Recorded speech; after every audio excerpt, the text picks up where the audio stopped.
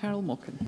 Thank you, Presiding Officer. I'm sure that members across the Chamber will agree about the importance of removing stigma around mental health and well-being. And can the Minister provide an update as to how these plans in this statement can actually help to continue to tackle this? Minister.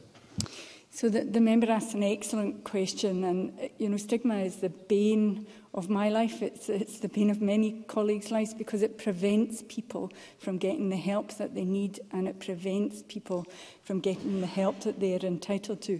That's why one of the first priorities of this strategy is to aim for a Scotland which is free of stigma and inequality, where everyone fulfils their right to achieve the best mental health and well-being possible.